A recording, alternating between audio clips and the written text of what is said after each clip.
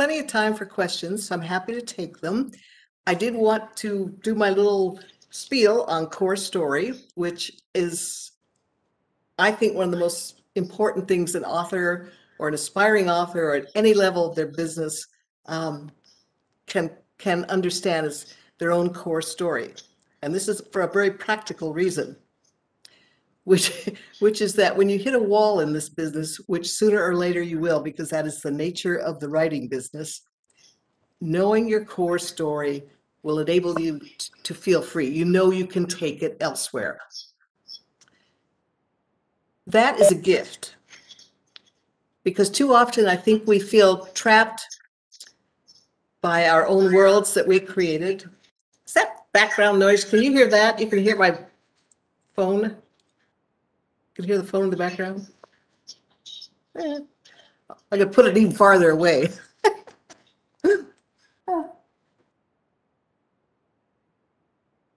Sorry about that. Okay, so the core story thing is not your world, not your chosen genre, not your kinds of characters. It has to do with what compels you to write. What is that? What is it that the voice inside you says, I really want to tell this story?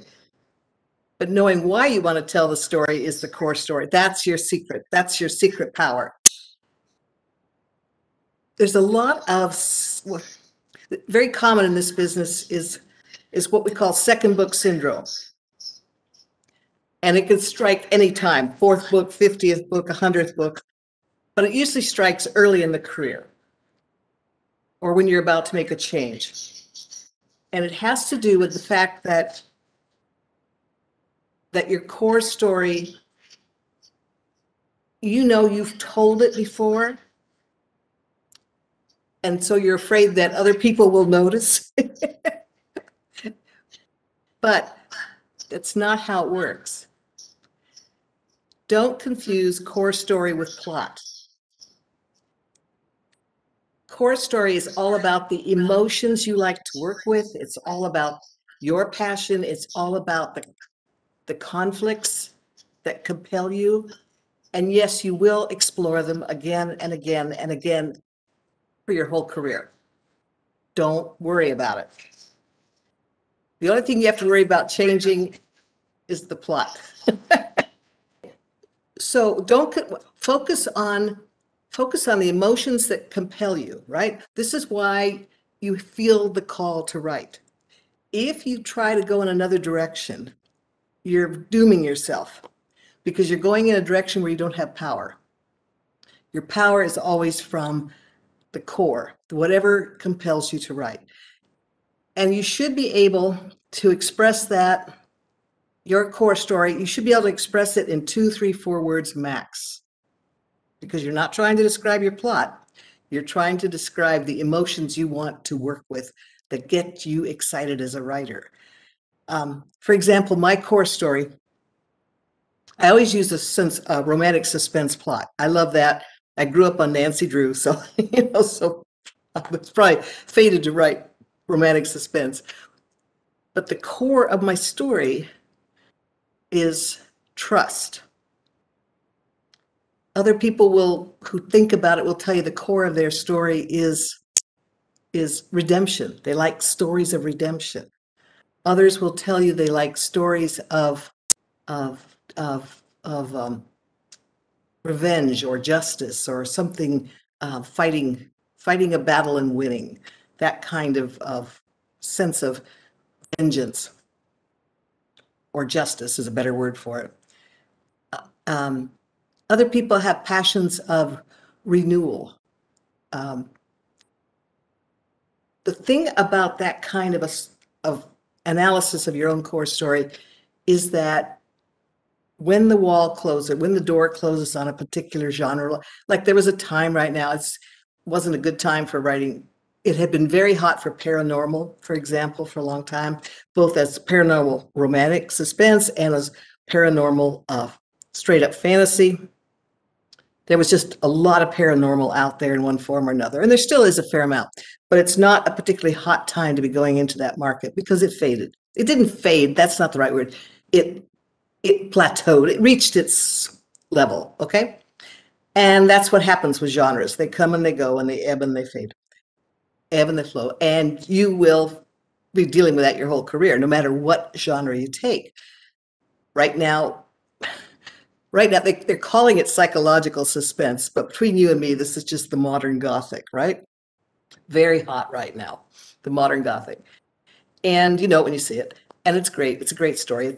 It's also a very old genre that has been reignited and reinvented for this new generation. And they're calling it psychological suspense, but trust me, there's always a big house. um, there's also that unreliable narrator story, which is pretty much based solely on the twists. And if you're really good at writing twists, this is a good field for you. But you need to be good at doing it, because that's what people want the shock value. And there's kind of an arms race going on right now in that kind of the unreliable narrator, to who could shock the reader the most, right? Who could surprise you the most?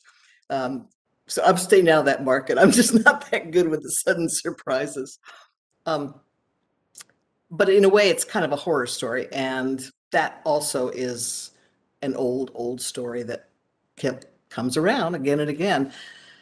So what I'm trying to say is, don't be tied to your plot or the world you're using for that plot, because you can take your core story elsewhere, and that is just a good thing to remember when things get tough. Okay, I'm happy to answer more questions on it, but I just wanted to get that out there, because I just think it's important that writers shouldn't, when second book itis strikes, or second book syndrome strikes, this is when you remember that you're writing your core story. You don't have to write that same plot. Okay, can we go from here? I can keep talking indefinitely if you can hear me. Okay. Any questions before I carry on? I can go on about voice and other things. So when you talk about moving your core story elsewhere, is that what you mean by, like, when you're Amanda Quick, right? So you're also Jayne Castle, and you're Jayne and Krentz, correct? So you moved your core story from a historical romance genre, right, with Amanda Quick, where they're detective, but that historical romance was there as well, and then moved it to that paranormal genre. But your main core story was like the same, which I thought was brilliant. Is that what you mean? Yep, that's it. In fact, I can tell you how I discovered this whole thing with the core story. It was several years back, when I was writing, yes, the book of my heart, right? Which was, for me, it was always science fiction romance, or whatever you want to call it, futuristic romance. And this was way back in the 90s, when there was no market. But I was convinced my readers, I had built up quite a readership in contemporary romantic suspense, and I thought they'd follow me anywhere. Side note, they won't follow you anywhere. I did. People who didn't like to read science fiction, and that included most people who were reading romantic suspense and contemporary suspense, didn't want to go there. I killed off my Jayne and Krentz career the first time around. I've killed off more than one career in my time, but the first time I killed off the Jayne and Krentz career was with those futuristic romances. And now I'll go through sometimes I've been at signings when somebody will come through the line and say, "Oh, I just love those early romantic suspenses set in the futuristic world." And I said, "Where the hell were you when those books came out? Because you weren't buying them." I'll tell you that. But by the time the third book came out and was a dud, it takes a while before. In those days, it took longer to realize you were failing. Put it that way, because the feedback mechanism wasn't as strong as it is now for sales. So by the time I realized I'd killed off my career and there were no contracts coming from that publisher anymore, I had to sit back and figure out how I was going to reinvent myself. And that's when I realized that my core story was separate from the world. Yes, I had tons of fun writing the futuristic world and the little strange animals and the powers, the psychic phenomena and all that. It was fun. But underneath it all was my core story, which was always hinged on romantic suspense and two people who are forced to be able to trust each other in order to survive. And that's the basis of the relationship and the basis of their love. It'll be founded on trust, not physical attraction or, hearts and flowers or anything else. It's two people who recognize that the hero in each other, essentially, that they can trust this other person, first with their life and then with their heart. So that essentially kind of comes down to a marriage of convenience. Two people have to figure it out because they don't have any options. And the marriage convenience story, I realized, had a natural home already in Regency romance, in historical romance. That's a classic story. I just had never written historical romance. I didn't read it because I read contemporary, but I knew enough about the other genres to know that's where that story might find a home. And that's when my Amanda Quick career, that's when I invented Amanda Quick.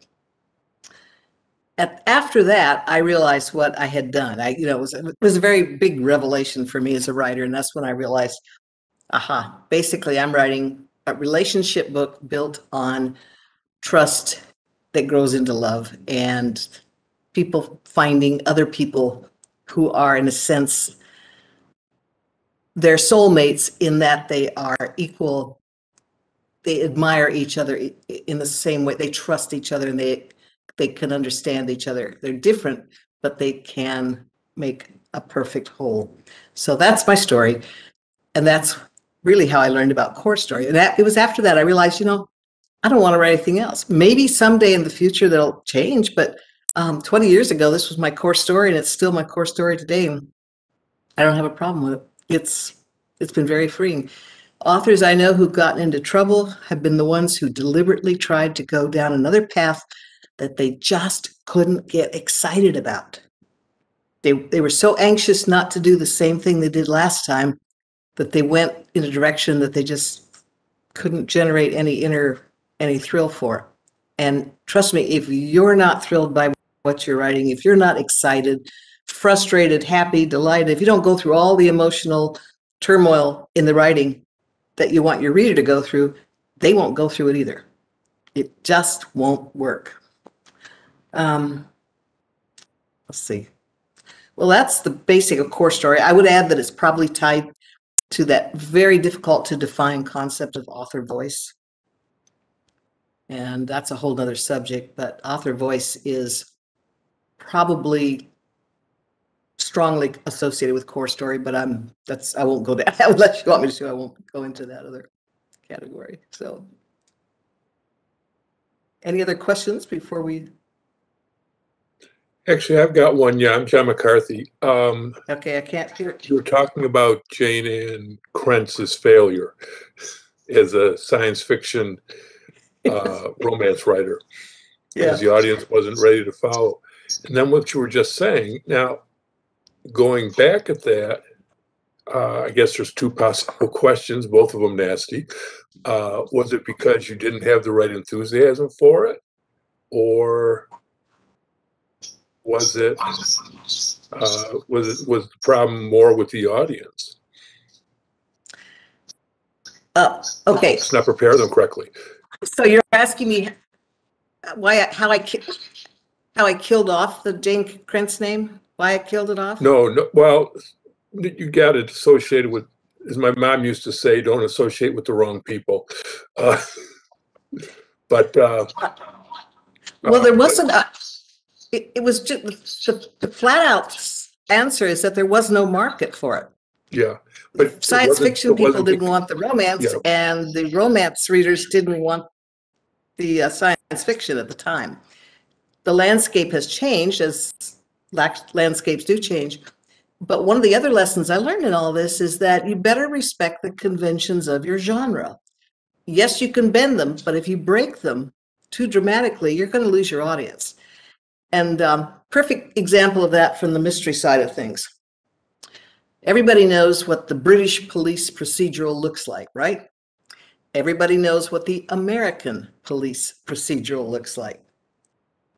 Tip of the day, the difference between the two is that in the American police procedural, the cops are the bad guys. In the American, we invented that dirty cop story pretty much. But my point is, readers of one rarely read the other. If you like that American style noir, big city cop story set in the US, you probably don't read the British version of it, and vice versa. If you read cozies, small town, the cozy mystery, you probably don't want either of those procedural mysteries. People are very stuck isn't the right word, but they're very much in love with certain fictional landscapes. Some of them are easier for readers to slide into than others. The hardest thing to do in this business is invent a new fictional landscape and expect a lot of readers to follow you. For example, most readers are very comfortable in a gaslight London sort of setting because everybody knows something about Sherlock Holmes and we have an instant fix on that world. So it's easy for a mystery writer to set a mystery in that world and not have to explain every minute part of it because the audience knows what the Sherlock Holmes world looks like. And they know it because they've just seen so much of it. The same thing is true for romance readers would be Regency London. You don't have to do a heck of a lot of description on Regency London because romance readers have been there before. They love it. The American Western. What else? There's just a ton of established fictional landscapes. Gilded Age New York is popular in the cozy world. For cozy, the historical lady sleuth mystery, which is a world unto itself, is Gilded Age is popular for that setting. And I'm trying to think of others, but my point is that most readers are familiar with some or all of those worlds. They know the difference between the hard science fiction landscape and the fantasy science fiction landscape. And they usually don't cross over. People who read fantasy science fiction rarely read hardcore science fiction, and vice versa. So my point is that if you're going to go into one of these worlds and really stir it up, feel free to do that, but know that the risk is pushing it to the point where readers will not, that's not what they come to that world for. One of the things I really worried about when I started up my new Amanda Quick world, which is set in 1930s California, the glamour glitz style of the 1930s, okay? The image that the studios sold the world, not the depression side of things. I was going for the glamour and the glitz. I was going for what everybody could recognize because of the old movies. And I worried because there had been a lot of mystery set in that world, but there's almost no romantic suspense. It's just never caught on there. So having killed off a few careers in the past, the last thing I wanted to do was make that mistake again. So I talked over with my editor. We agreed to give it a shot. And I was just praying that the whole glam factor, everybody associates with 1930s California would kick in, and it did. So, but that was a risk. And my research ahead of that as a writer was to get hold of the Seattle Public Library reference people and say, what is there written in this world that looks like anything close to romantic suspense? And that's how I realized there wasn't anything out there. And that's what, frankly, it worried me. But I was at a point in my career where I could take the risk. So did that answer the question? It's just, it's the market. If you're starting from scratch, the market probably just isn't there, and you're going to have to figure out how to build it. If you're building a world that has got no resemblance to anything that exists, that's a tough hill to climb. So, any other questions? Jayne, I don't know if you can see that. Let me turn on chat here. Ah, finally, something works for me, from my end. Do you think the core story extends to nonfiction writers? I wouldn't be surprised if it did. That's a good question, and I don't see why not, but I don't want to go there. I would say that every writer is compelled to write from some core passion, some core emotion. And I can certainly see where you could make an argument that that would be true in nonfiction, but I'm kind of winging it there. I don't really write it. So my one foray into nonfiction was that book that you mentioned, the one that the romance writers on the appeal of the romance novel, which was an academic book. And there were 19 of us writing essays. It took a year out of my life, and I will never go there again. This is not me, because I want to tell a story, and I don't want to stand there and have to explain why my story works to a bunch of people who don't want to figure it out for themselves. I guess I'm just not into fiction, into nonfiction. I do read a lot of nonfiction, though. I think that is, I think that's because it gives me a break from fiction. It's like my fall, it's a little vacation, if you will, from, and plus I get the best ideas from nonfiction, plot, in terms of plots, not so much, not emotional ideas, but plot ideas I'll often pick up from nonfiction. That's one of the fun things about doing the 1930s series is how much wild invention was going on. Things we didn't even know, like the first fax machines, television, there robots.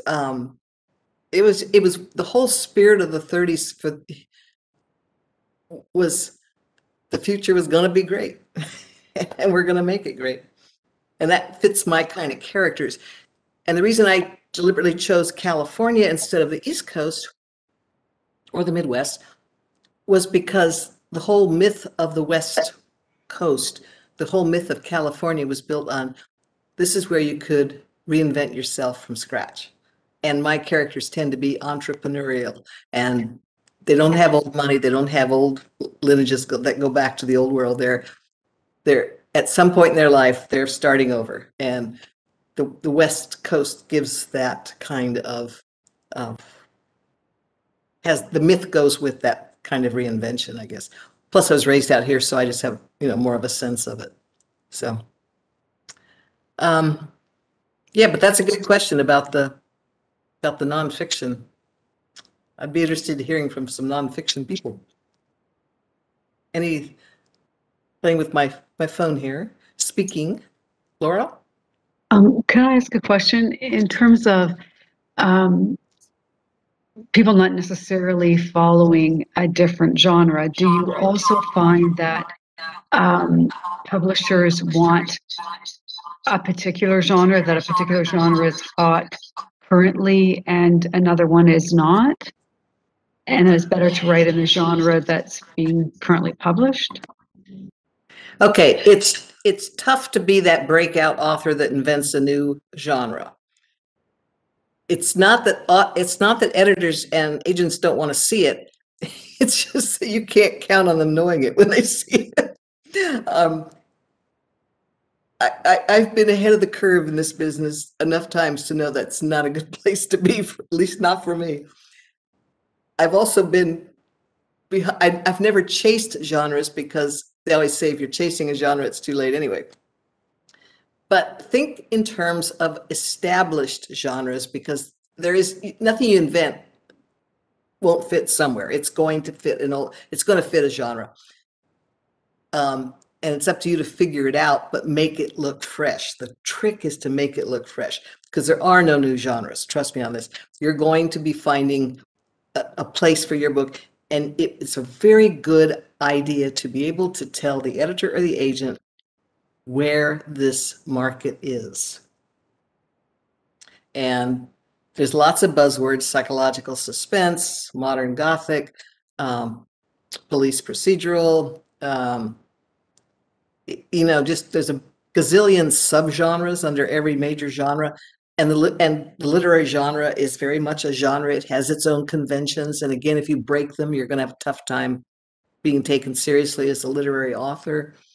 So I think it's a good idea to have a sense of where the market will be for your book when you send it in, just as a practical, pragmatic thing. Sending in the most original story, the most original plot, the most original characters, the most original world, it could be the brass ring. You might hit it, but I think it's going to be a tough sell. Because everybody who buys books is in the business to make money. They want to know where the market is. And you were describing Any question on my... you were describing a couple of genres that are popular right now. So is it best to write in those genres because they're more likely to get picked up by a publisher? Oh, timing is everything, okay? And I would think that still psychological suspense, or what I call the modern Gothic, is probably a good place to be. Another popular genre right now that's going strong, and I think it will stay strong, is the historical lady sleuth. And these are Sujata Massey, for example, Victoria Thompson, Annalee Huber. They're calling, Sujata, who writes this kind of story, historical lady sleuth. This is where you take a woman of the time, but she's ahead of the time in terms of her thinking and everything. But she's thrust into that world where the rules are more rigid and more easily seen. And against that world, against that backdrop, say the 1800s or the early 1900s, our heroines, Deanna Rayburn, for example, with her historical series, uses the strictures of that world to illustrate the problems of women and that are applicable to today's world. Does that make sense? If you get what I'm saying there. That happens to be a very strong genre right now. So that would be another one to consider. But this Gothic thing and this suspense thing and this unreliable narrator, I don't think it's going to be slowing down anytime soon. I think people love it. It's very popular. Like I said, there's kind of an arms race going down right now, because it does hinge on twists. And I think the problem with writing a book that's solid, just shock, is that people don't remember it. They don't. It's like candy. They eat it and then they go on to the next shock book. They're not really paying attention to authors. That's, I would say, the problem with the unreliable narrator, because that's basically what that's all about. And I don't know if there's I don't want to say don't go there, but I'm saying that might be a risky place to go right now. Hang on, because I got to make the phone call again. Calling Virginia Beach. Lost you. So she can't hear asking the question. Can you either put in the chat or indicate to me that you're not asking us so I can make sure? Yeah, the chat would be very helpful if you could put it in the chat. The question in the chat. Type. Somebody type something. I'm not too familiar with. I know that the thriller genre is still hot. It'll always be a hot genre, but I don't think we're going to see a whole lot more of the kind of superhero thriller, if you know what I mean. Save the world kind of setting. Right now, the trend seems to be toward a more intimate kind of thriller, and that's why the new Gothic is fitting in so well, because it's essentially the danger is from within. The danger is from within the community, from within the family, from within, which is why the big old house works so well, right? Because it's the ancestral home has so many secrets and everything. But the intimate thriller is, I think, ascendant right now, and that requires a more character-driven kind of story. So we got a question here. Somebody typed, thank you, Susan. That was you, Susan.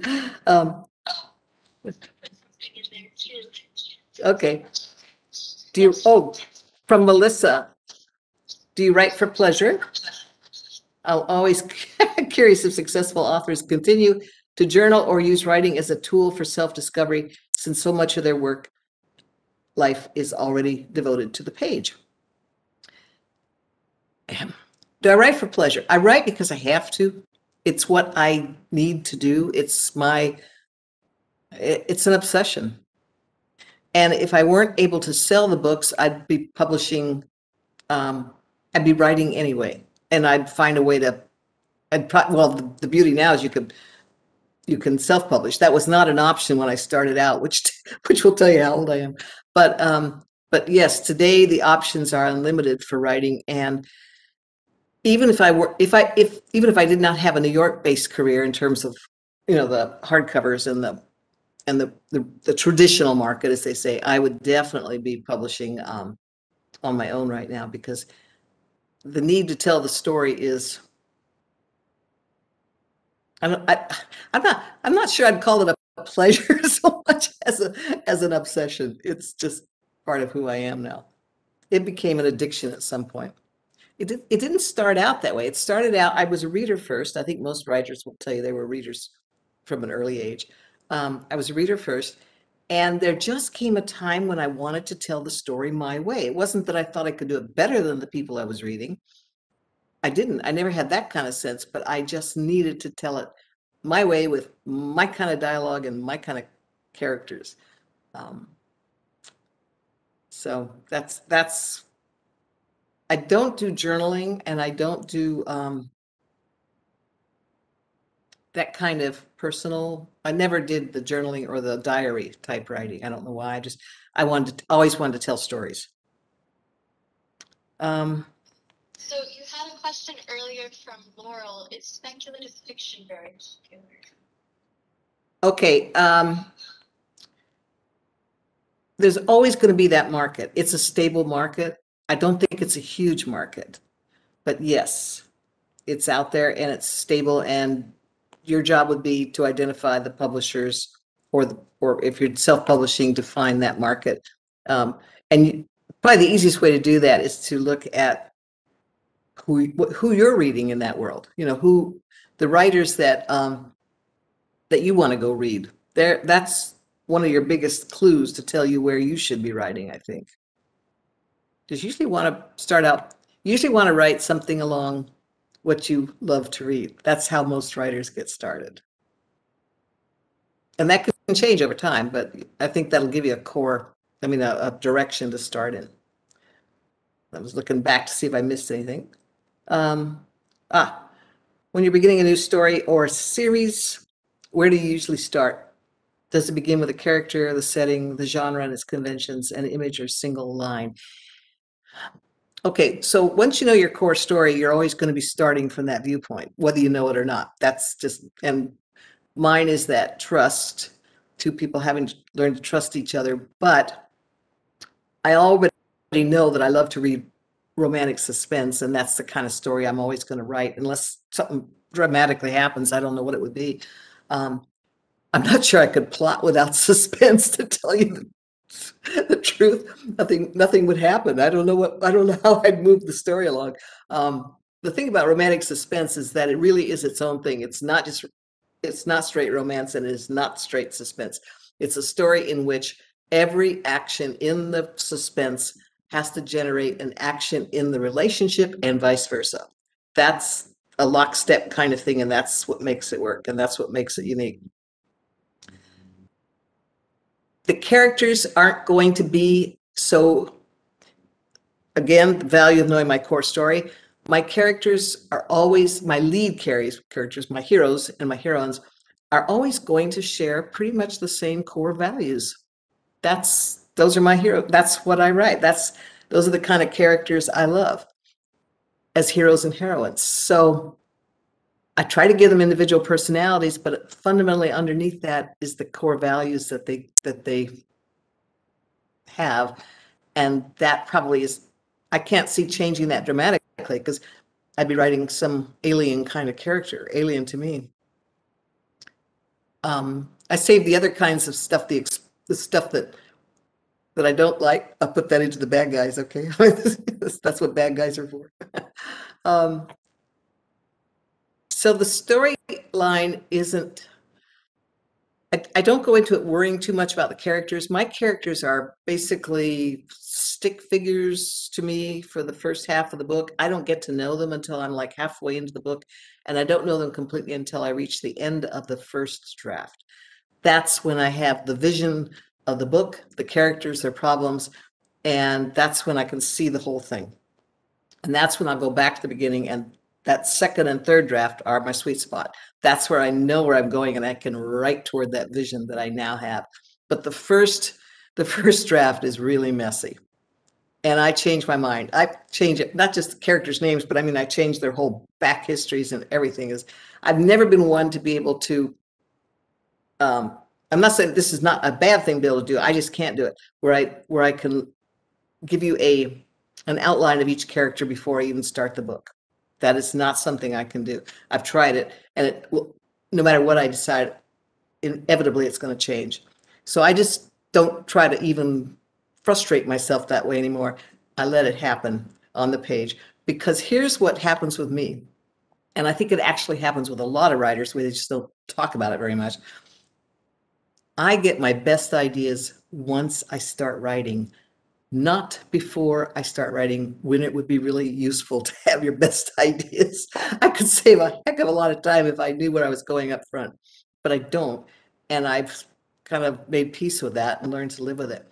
So when I start out, I have that first line, that first scene has to be something that I find exciting. I'm not worried about backstory at this point. I don't want to bore the reader with backstory, because I don't even know the backstory at this point. So I'll start out with a woman, the book that's coming out in January, for example, Lightning in a Mirror. She's getting out of her car in a garage. She's walking across. It's one of those horrible, alone in a parking lot garage, a big concrete parking lot garage late at night when nobody should be there, alone, and you're walking toward the elevator door, and you see the guy coming toward you, and you know this is not good. This is the serial killer everybody's been talking about, and you're going to find your way out of it. So for me, that was an exciting place to start the book. And once I started writing, questions come up. Well, how is she going to get out of this situation? Then you start answering those questions. It triggers the whole process of creativity for me, which is asking questions and answering them. And that's what writing a book is for me. But your question reminds me, I did one tip of the day. I've got 3 tips for you. I actually wrote them down somewhere. The tip of the day is, one of the ways that authors have traditionally hid their core stories in plain sight is by creating them in a series. Nobody questions it if you have the same hero 15 books in a row. Nobody thinks twice if you have the same cast of characters. 20 books later, you got a career. And it's very common in mystery and suspense to do that. It's over the romance genre, the women's fiction genre, we'll see authors will often create a small town with a cast of characters, then either bring people into, bring a fresh couple into that town, or take a couple in that town and give them a story. But basically, the whole thing is framed with the small town and its background, and people come back for that setting. And so think, if you are worried about or trying series self. So that's always a good thing to mention if you're trying to market your book. Tell them this is the first book of a series, okay? And then make sure you set it up that you could, if lightning strikes, you could actually add something else to that plot mix. But a series of any kind is a great way of hiding in plain sight what the kind of core story you want to do. The small town setting, for example, is very often a story of second chances and redemption. People coming home and finding what they ran from, or fixing what got broken in the past. That's the small town setting works very well for that. And mysteries have an almost unlimited scope for settings, and you could create your setting and then just pick a character that you can continue with. And sometimes when I started the Burning Cove series, which is my 1930s California series that I'm writing under Amanda Quick, when I started that series, I didn't realize that the two people who showed up in the first book would become kind of the heart and soul of the series. Luther Pell, the nightclub owner, and Raina Kirk, who travels all the way from New York, was running from something awful and hit Route 66 and drove all the way to California to start her new life. And she's now running an investigation agency in Burning Cove. And Luther, of course, has mob connections, but also connections with the FBI. He was a leftover. He was a reinvented spy from the First World War. So he's got a set of skill set from the First World War, from spies and stuff. And the whole fallout from the First World War, because after that war, there was the same problems every war leaves. And there's a lot of fuel for the 1930s plots based on that. Anyhow, what I was getting at is that very often when you start a series, leave as many doors open as possible. Don't write yourself into a corner that you then have to figure out how to open later. That's why towns work very well. You can add or subtract anything you want from a mythical town. But anyhow, I think series are worth considering as not only because publishers love series, because once 2 or 3 books are out and they're working, then you've got them locked. The readers are locked in for 20 years. So they work. So let's see what else I'm missing here. Could you say a little more about connecting our core story with our author's voice that you mentioned briefly? Do you see the voice following the core story through different genres? Okay, I don't really think authors can change their voice too much. I think the best thing you can do is figure out what your voice does best and then play to those strengths and sharpen it. Don't try to change it. I tend to write like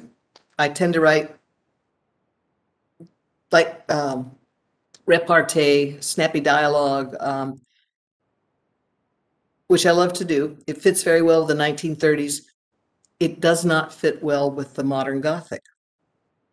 I probably shouldn't try to write the modern Gothic, even though it's very powerful right now, or the psychological suspense, because I don't write dark enough, if you know what I mean. And every time I try to go in that direction, I end up coming back. Doesn't fit my voice. So the first step in identifying a voice is figure out if you have a natural feel for narrative or a natural feel for dialogue. Most authors fall into one of those two camps. It doesn't mean you're not going to have to do the other, but figure it out. If you're a dialogue-driven author, certain stories are going to work better for you. And if you're a narrative-driven author, you'll probably be really good at modern Gothic and psychological suspense, because they depend so much on atmosphere. And atmosphere is easiest and most natural, I think, for authors who are narrative-driven. And there's a big scope for those kinds of stories.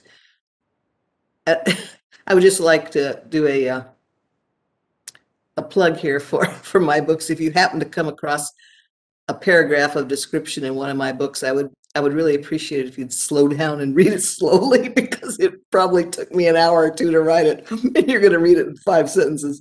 It's not I get very bored with doing narrative. I just once the characters start talking to each other, I'm flying. But when I have to slow down and describe anything, the dress, the setting, the landscape, the sunset, that's not, that doesn't excite me as a writer very much, because I hear the story, I do not see the story, which is another way of finding where your voice belongs or how your voice works.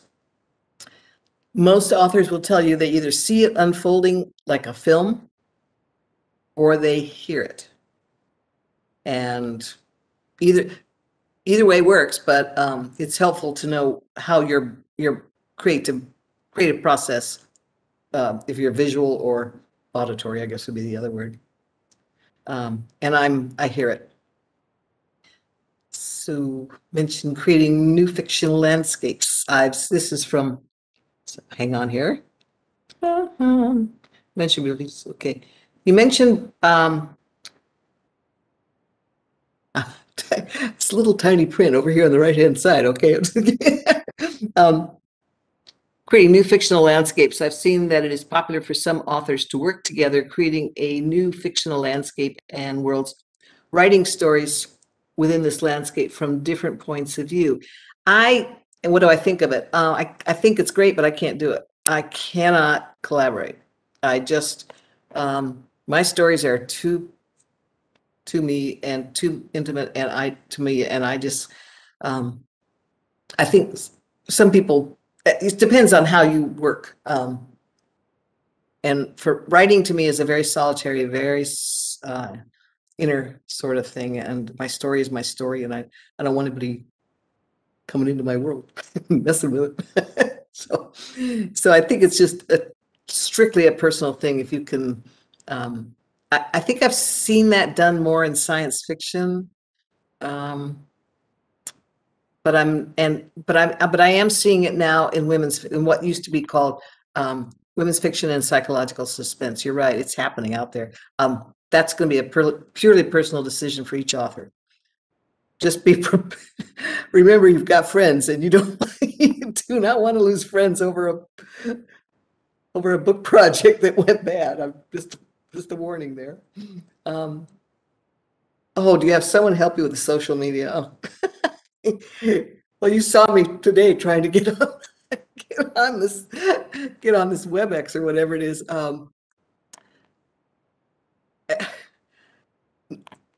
Not really. I have someone who can give me some tech support, an assistant who can help me load something that I can't figure out how to get loaded. The problem with social media is you can't.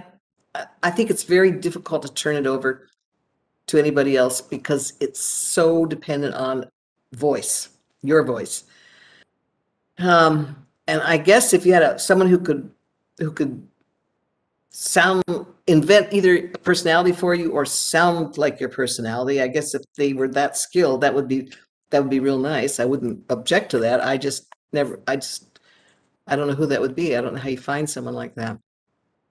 I suspect that a lot of authors have found assistants who can do it semi, but my guess is most of them come in and give a post or write their own posts or, do their own photography and stuff just to have, because it's them, everybody who's looking at it online is going to think that's her or that's him. And you don't want somebody impersonating you. It's just, but at the same time, it is very time consuming. The social media thing is time consuming, and you're going to be stuck with it. It's just part of the business now. Here we go. You mentioned creating new fictional landscapes. Oh, okay, we got that one going. Do you have someone help you? Got that one. Did you ever finish a draft and realize that your characters have changed so much, or you know them so much better that they would no longer make the same decisions that begin the book? Oh yeah. Once the characters, I don't know the characters really till the end of the book, and I often change the beginnings based on what I found out about them. Yeah, that's kind of routine for me. That's why I don't try to nail the whole story down in my head before I start writing, because it would be a waste of time. And I think that I'd feel frustrated every time I realized I was leaving the path but leaving the path is how I write, and I don't want to get in the way of the process, and that's my process. Which is, someone asked, so you go back and build the characters, their mannerisms, speech and flaws? Yeah. I'm not saying this is the best way to write people. I'm just saying this is where I've been doing this for a few years now, and this is how I do it. I'm not recommending it. It's just, this is me. Every author will have their own process, and whatever works for you works. Don't even worry about it. Just try different approaches. I tried the outline approach. I tried I know authors who will do a 15,000 word outline, basically, or synopsis, and then sit down and write the 90,000 word book. I couldn't do that. If I did write that 15,000 word synopsis, part of me would feel like I told the story. I want a new story. I've already done it. So that would be the downside of me trying to do that style. The writers I know who do that kind of writing tell me they can't do my way because it produces so much anxiety, because you don't know what you're going to do the next day. And that is the truth for me. Writing a book is a not knowing where it's going is not good for the nerves, which is probably why a lot of authors drink. Let's see. If you are a more dialogue-driven writer, what genres make more sense to write? Well, the 1930s is working really well because it's kind of, the whole thing works well. Basically, the 20th and 21st century work fine for dialogue. And they work fine for, what am I saying, the 19th century. The Regency London thing is perfect for dialogue-driven books. I don't think it's limited to anything. It's more whether you're going to write light, snappy dialogue or intense, what would be the right, emotional dialogue. I think that would be the question. It isn't the dialogue per se, it's whether you're going to be writing a more emotional, intensely emotional story, or a lighter, more humorous kind of story. That would be what you'd want to, that might determine what genres you go into. But that said, within every genre, there's light and dark. So I don't want to draw any rules here because there really aren't a lot of rules. Someone asked, so you go back and build characters? Yeah, we did that. If you are more of a dialogue, got that. Is YA is popular currently? YA is always going to be popular. This is a category that we're always going to want.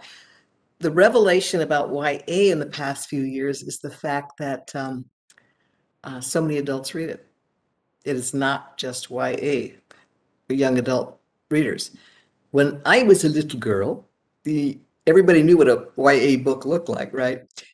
That's not true anymore. So yes, because it has actually a wider reach now than it ever had, that's always going to be a solid market.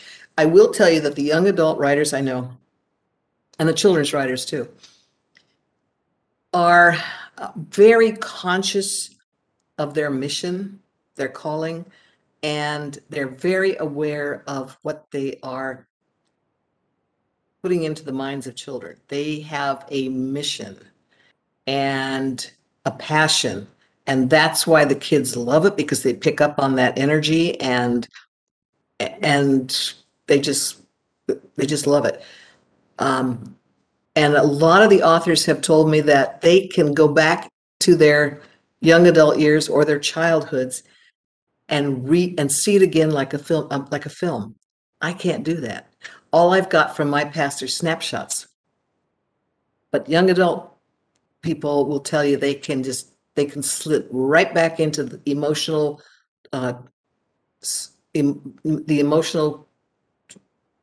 roller coaster they were on in high school, for example. I just remember it, I just don't want to go back there. So, but if you're called to write young adult or children's books, probably you can step right back into that emotional landscape. So that would be the secret of writing YA. That's how you that's how you find that audience, because the young readers glom onto it instantly. They know it when they see it. What is my writing routine like? Besides from messy. I'm about all I can tell you is I'm a morning person, so most of my creativity is when I, like I'm at the computer by 7 and I'm probably exhausted by noon. Whatever I do after that will be more of maybe editing or research or shopping, Nordstrom, getting online. It's the afternoons are a different kind of work. So, but for me, the creative work is in the morning, but that is purely just because I'm a morning person. And I know other people who write best in the middle of the night. So again, there's no rules on that one. I do a first draft, and that's a slog because I often don't know where I'm going until I get there. One of the reasons I can handle this psychologically is because I think in terms of scenes, not the whole book. And I see every scene in a book as a little short story. And it's got a beginning, a middle, and an end, and it goes somewhere. And it's a little story unto itself. And that's how I move from scene to scene, chapter to chapter, from the first chapter to the end. The scenes are little short stories that teach me something about the characters or what I need to do with the plot. And the advantage of thinking in terms of scenes is that a day's work is a scene, maybe 2 scenes max. So it gives me a sense of a day ending and a day, see what I mean? It's psychologically, it gives me a sense of satisfaction that I got a little story done today. And hopefully have an idea for tomorrow. Usually what will happen in the course of writing those scenes is questions will come up that I then have something else I need to write. And I know what the next scene needs to be, or a scene 5 pages in or 5 chapters in, what it should look like. I have often, and more so frequently than I did in the past, but more and more because my suspense plots have become more involved, the more suspense you write, the more complicated you try to make your story, because you're always looking for something to entertain yourself. And usually you have to go back and rip out a lot of the complications because they don't work. But when I'm writing, I'm trying to entertain myself, and I do that with the complications. And I think that overcomplicating a plot is one of my biggest problems. But somewhere along the line, it all kind of comes together. And I don't want to overcomplicate plots because nobody reads a story for the plot. The plot is I see the plot as the fuel that just kind of energizes it, but it's not. Or I guess the plot would be the car, and the characters are the fuel. Maybe that's the way I'm trying to think of the right metaphor here. But nobody reads for plot, right? They read because they care about what happens to the characters. But everybody knows that. That's nothing new. I didn't invent that one. Do you always write through a draft chronologically, or do you skip around scenes? I think what I was starting to say earlier is I do skip around now more than I used to. I used to write much more linearly. And in the past couple of years, I have I'll realize something somewhere. I usually start, I know where I'm going for the first 3 chapters or something like that. And then that's when things get murky. But in those 3 chapters, I'll have a question, at least 1 or 2 or maybe more questions. And I'll sometimes jump ahead to write a chapter that answers that question. And then depending on how I answer that question, I can go back and forth, and maybe other scenes come up, or other scenes come to me. So it's really a chaotic process for me. I'm sorry. It's a lot of chaos. And then somewhere at the end, it's all there. At least for me. And all you can do is hope the readers will be able to get into it. And the basic thing about this The writing business is not everybody's going to love everything you do. That's just all. Everybody responds differently to a voice. If you want to have a sense of how important the writer's voice is, think about the narrators in audiobooks. And everybody who loves audiobooks will tell you that a good narrator can make a bad story work, and a bad narrator can ruin a great story. It's so important, and it's that old storytelling voice. And when you're writing, that's what you have, is a storytelling voice. And like I said, you want to figure out what it is and then play to your strengths. Another Q&A one.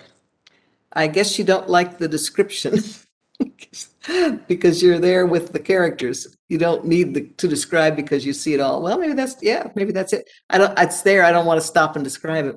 You want to listen to what your characters are saying because that's exciting. Yes. You don't know what they're going to say next. That's it. You got it. Do you always write through a draft chronologically, or do you skip around? Okay, I think we got that one, so I'm caught up here. Next question. Trying to if there's anything else, I'm not covering that you want to hear, just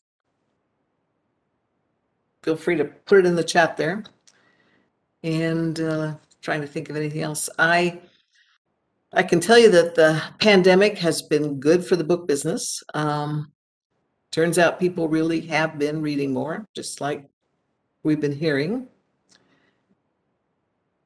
How do you make sure you don't do an info dump in your character's dialogue? That's a good question, because often I do it and then I just go back later and take it out. Very often I'll do it because they're telling me the story. That's how dialogue driven I am. They're actually telling me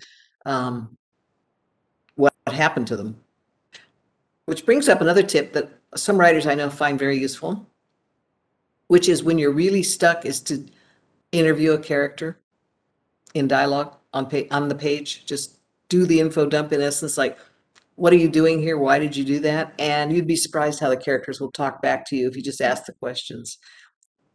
And that's not something that's going to go into the story. It's going to be background, but it can be very useful to you, the writer.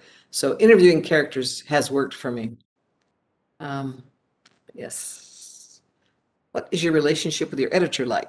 Have you worked with the same editor all the way through your career? No, I've burned out a lot of editors now.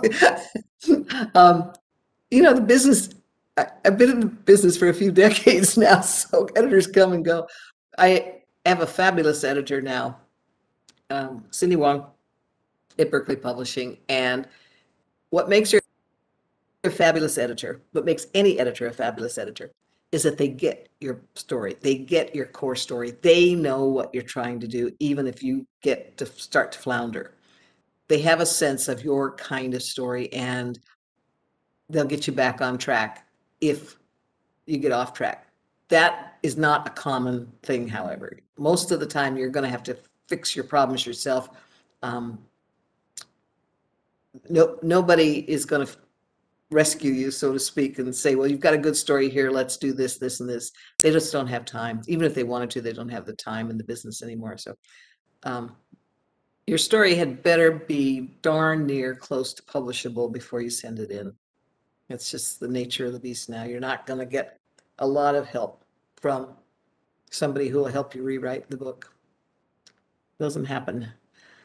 So my relationship with my editor now is fabulous.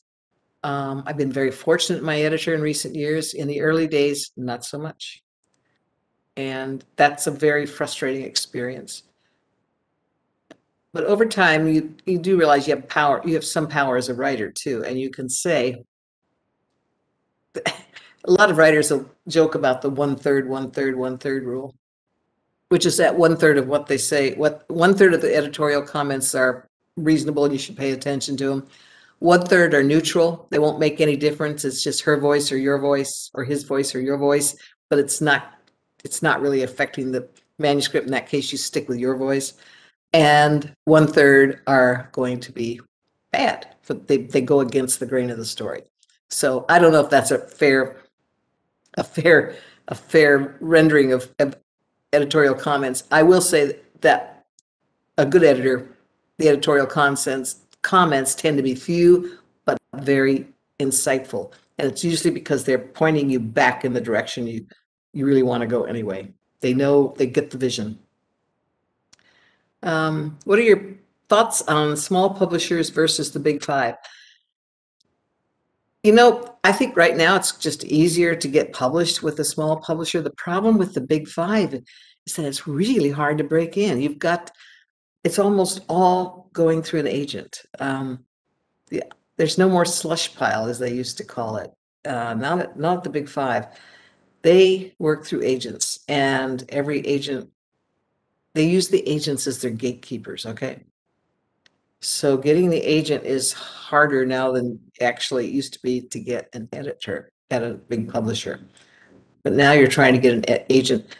However, the smaller publishers offer that other option. They are often inviting either queries or sample chapters.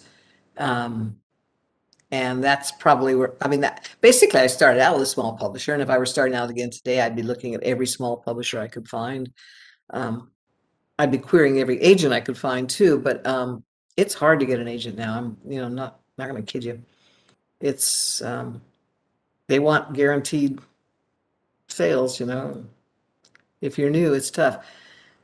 There's also the other route in would be online. Some careers have been built on self-publishing, some spectacular careers. The Andy Weir career that Project Hail Mary, that, the book that's all over the New York Times right now.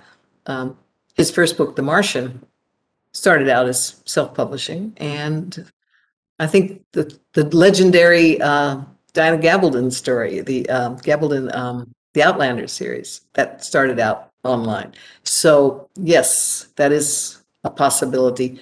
Build an audience online, then go to a agent or an editor with something that shows, an audience is out there for it. How do you balance or juggle researching the historical period context and staying focused on writing? Okay, one of the tricks for doing a historical period is to pick one, set a series in that world, and then you're not going to have to repeat the research every single time, okay? Pick the Gaslight world, pick the Regency London, pick the Gilded Age, pick the 1930s, pick the 1940s, pick the war, just find the world you want to tell your stories in. And then for the first book, there's going to be a learning curve. There's no question about it. But at the end of it, you're going to know what you need to know to write and what you don't need to know. And you'll be wasting less time on information that's not helpful and answering questions that have to be answered. A lot of historical writers will tell you they don't worry about the research till they get to the question. So you can, if you've got a ballroom scene, you stop and then go research Regency ballrooms or Gilded Age ballrooms, dresses, clothes, chandeliers, that kind of thing, get a feel for it. Then keep going until the next question arises. And the same thing with any era is get your background, get your feet on the ground in a world initially, and then after that, each book, you'll stop when you need to stop and go research that problem and come back. Sometimes people love research. Writers love their research, so it could be a real time sink too, and that's probably one of the side effects. But you get fascinated with the stuff. Like I had no idea that the robots were such a big deal in the 1930s. I mean, I'd seen the covers of the old science fiction magazines, and I knew they had, aliens and spaceships and all that kind of good stuff. But the robot thing was really a big deal, and for the same reasons it is today, which is that people feared they were going to take jobs, that people would use robots and workers would not be able to find work. robots would turn into killers. Robots would take over the world. It was a big, all the fears we sort of see in them, like the Terminator kind of thing, they were back in the 1930s. But at the same time, people were fascinated with them because they were very fascinated with anything mechanical in those days, as I guess we always are. Look at Jeff Bezos and going up into space today. So it's just human nature to be fascinated with this kind of stuff. But so I'm reading along and I'm finding some amazing things like there was a movie from the 1920s, a silent film actually, called Metropolis, which I don't know that you could ever watch. It's hard to find the whole thing anywhere. I think I finally found it online. It's been one of those movies that's almost lost. But the imagery of the robot from Metropolis is the same one we've got today. It's just fascinating. There's a robot in the movie called Maria. And Maria is the sensual, metallic, metal, female shaped object. And it's just, and you look at it and you think, holy crap, that's where it all came from. That's where the whole imagery for killer robots and everything came from, was Metropolis. It's a really interesting film. And in 1939 at the World's Fair in New York, the biggest attraction was a smoking robot Westinghouse brought in. And it would take a puff and then answer a question, and then take a puff and answer a question. So I don't know, that kind of stuff. And then I don't know, I could go on and on. See, I get kind of sucked in with the something like that, or the Enigma. How about that? The Enigma machine, because everybody kind of thinks they know what the Enigma machine was. I had no idea there were thousands of them. You think of the Enigma machine because that was the famous break for World War II, and solving the code on the Enigma machine. Well, who knew they'd been making Enigmas since 1919? It was like a IBM computer. All the large companies around the world had Enigma machines, and the only difference, it was a significant difference, but the only difference between the ones the Germans locked down was it was just more complicated. But the reason they were actually able to break the code was because it was still based on the same rotors, the same design inside the machine as from the very original Enigmas. See, I'm boring you now with all that. This is what happens when the author starts talking about research. Don't get me going there. Okay, thank goodness we have another question here. You've written so many books. Have you set any of your stories outside of the USA? And if so, is it vital to visit the country of your book's location? Well, I sure didn't do it for the Regency London and Victorian London. I didn't. I've been there, but not in relationship to researching the books. And that's the only time I've set a book outside the US. So that's all I can tell you. I suspect it would be a wise idea if you're going to be doing anything where you want to pull in a lot of history or a serious nature like that. But I got to tell you, a lot of writers aren't traveling to the places they're writing about. I mean, they use their imaginations and they use the online resources, Google Earth. One thing that can be helpful is to decide which way you're going to lean, the reality or the myth. We will always be rewriting history. We are constantly rewriting history. 50 years from now, the history of today is going to look a lot different from what we're looking at.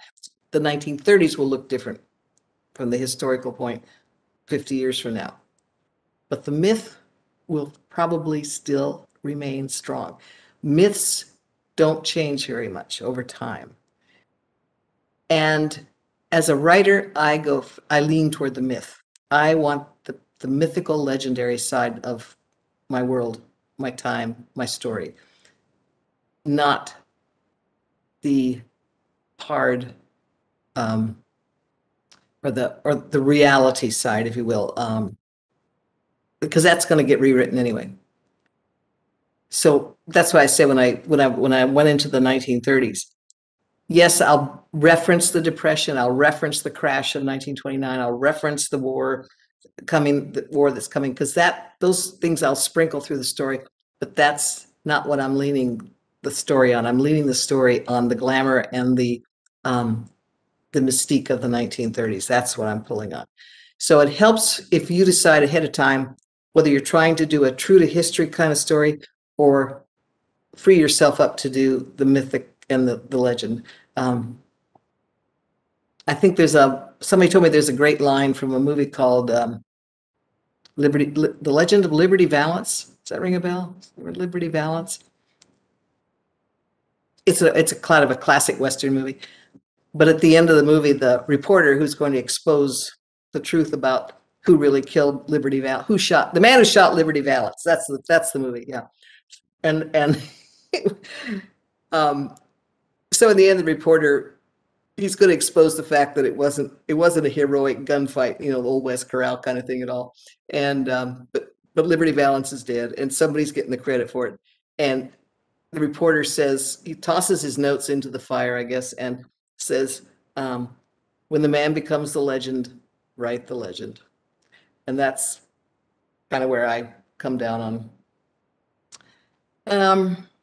And legends last, myths last, and they do that because they're powered by emotion underneath. There's really strong emotions. Nobody cares about facts in the sense of was it hot or cold that day? What they care about was whether or not these two people are going to kill each other.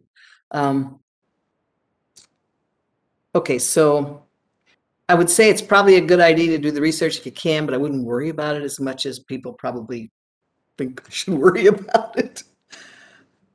So I don't want to.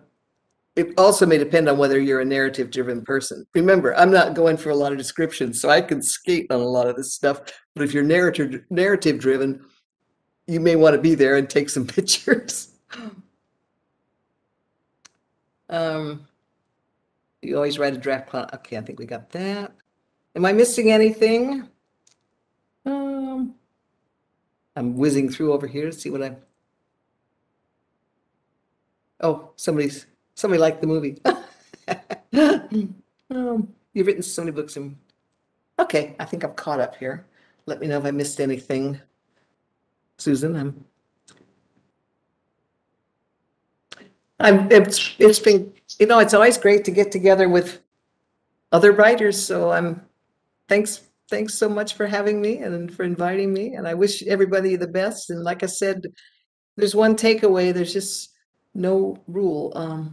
There's no rules. So don't let anybody tell you there are.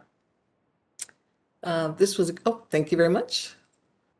Yeah, well, I'm sorry about the tech screw-ups on this side, but thank you for having me, and thanks for staying with me through it all. So it's always so lovely to have some of your experience. So thank you very much for your time. Oh, thank you. And I came from Australia to watch it, so there you go. No, thank you so much. Nice to see you. Yeah, thanks. I wish you all the best with your writing.